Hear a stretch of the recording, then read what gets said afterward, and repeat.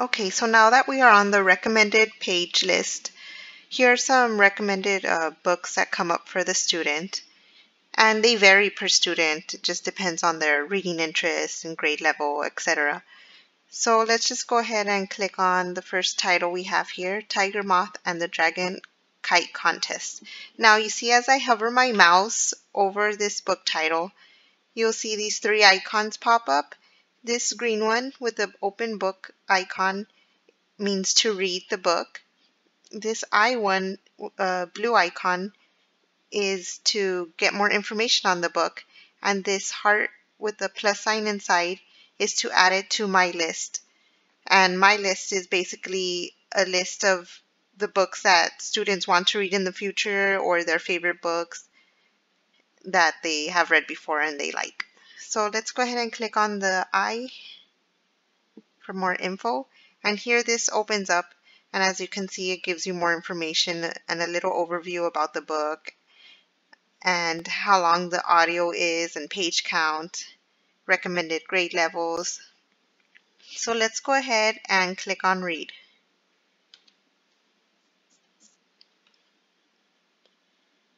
Now it's loading up,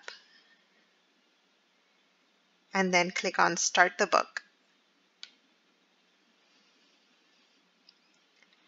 So as you hover here to the right, you will see the arrow. Go ahead and click on it to open the book. These are the book pages. So here it is. And if you remember in the introduction page, there was a video and it showed you about available tools for the students. And the available tools are here at the bottom. If you click on it, here are the tools. This is a journal. This is a drawing brush. This is a highlighter. This is sticky notes. And this is a shape maker. Let's go ahead and try them out so that you could get an example of them. So if I click here on journal, here are journals that the student has made previously on other books. So to add another one, you click here on the plus sign, and here it will say untitled note. You could add the title,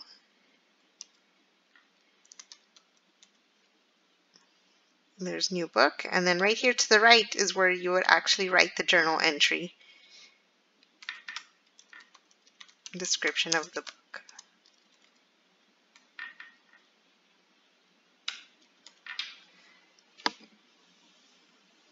Okay, and then there you go, it's already saving here. And then you could delete it if needed to. The next one is the drawing brush. And here you could select the colors and the size.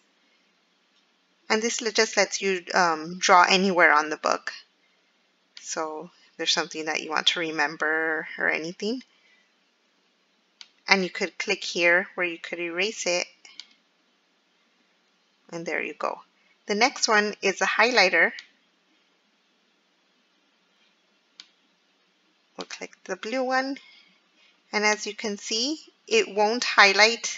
It's not like the drawing brush, so it won't draw on the actual pictures like I did before. It'll go to the actual words. So then if you want to highlight, you just click along the words, and there you go. And then you could always erase it. Erase highlights.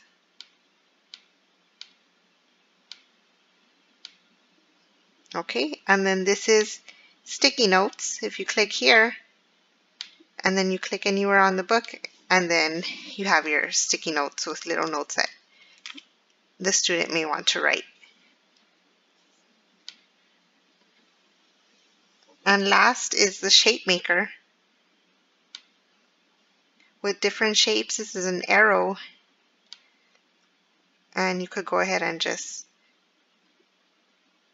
drag it around, rotate it, whichever way you want. And you could delete them also. Oops.